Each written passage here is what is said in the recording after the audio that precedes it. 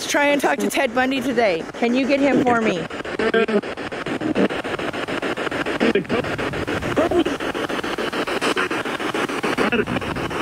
Got him?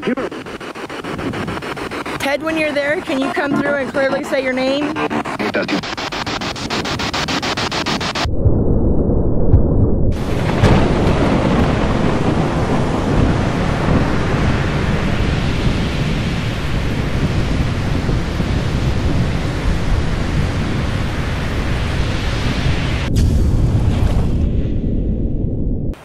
Hey everyone, welcome back to Enchanted Bayou. My name is Cassandra, and today we are at one of my very favorite cemeteries.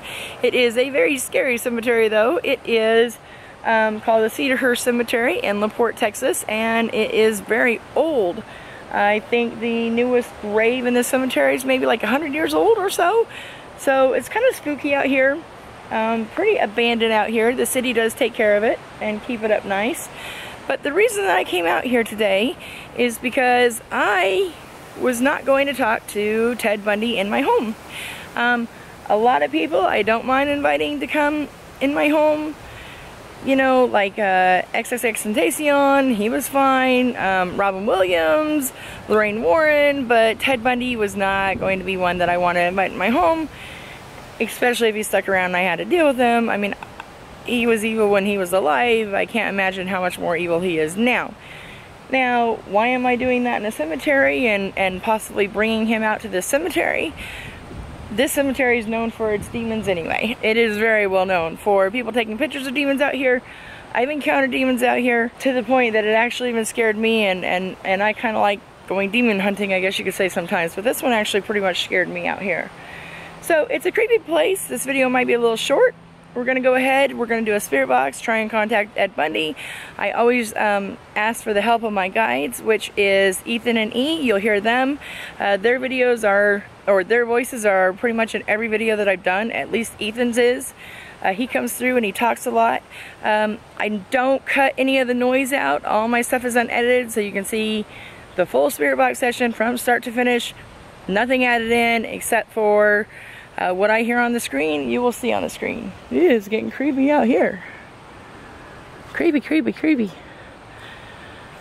It just felt like someone was standing next to me.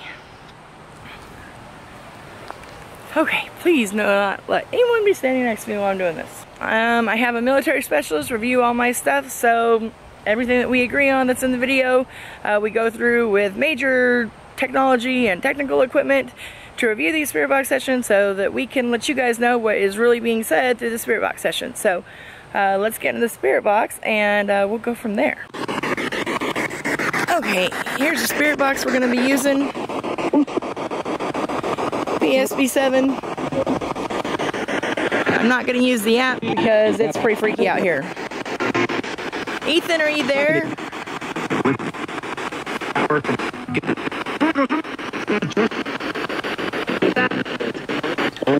Ethan and E, can you please come through? No one else. I already gave everyone else a chance to talk. Ethan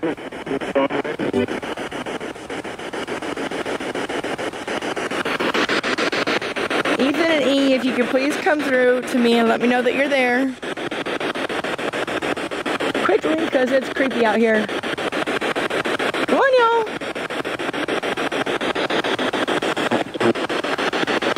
Have to? Yes, you have to. You know better, Ethan. Okay, come on. Okay. I would like to try and talk to Ted Bundy today. Can you get him for me?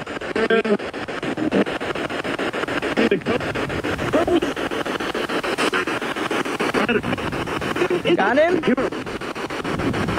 Ted, when you're there, can you come through and clearly say your name? Oh, that sounded like his voice. That gave me like shivers down my spine. So Ted, when you're there, can you come through?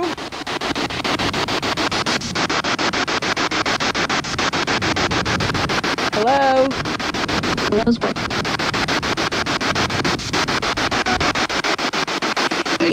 Ethan and E, can you teach him how to talk better?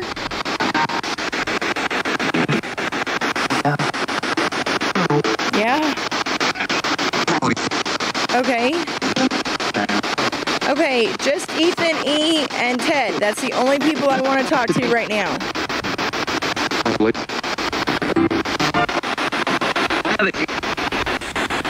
Ted, I have some questions I'd like to ask you.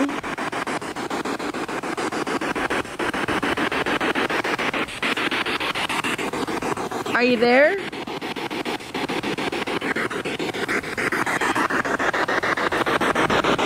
No one knows how many women you truly killed, but you. Can you tell us? Okay, don't like growling.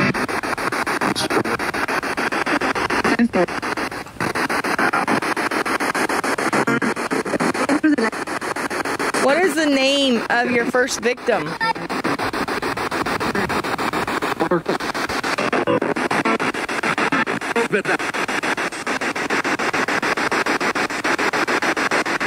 Ted, you spoke about it, about when you killed people, it was like having an entity with you. Now that you were on the other side, was it truly an entity that was with you?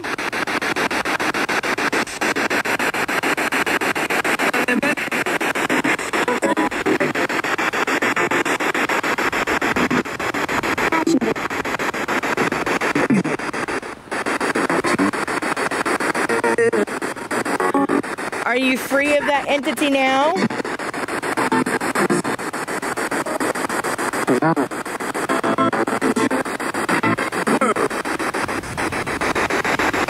What is life like on the other side for you now? What is it like now that you're dead? Just Ted, please.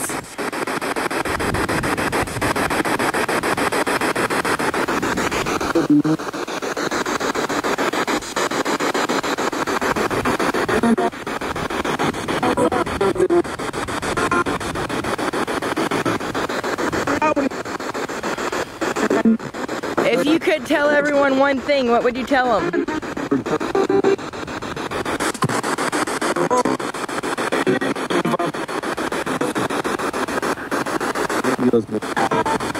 That's creepy. One of the detectives that interviewed you a lot said that when you were talking about your killings, a white welt would form on your left cheek, a very pronounced white welt. Was that because you were possessed?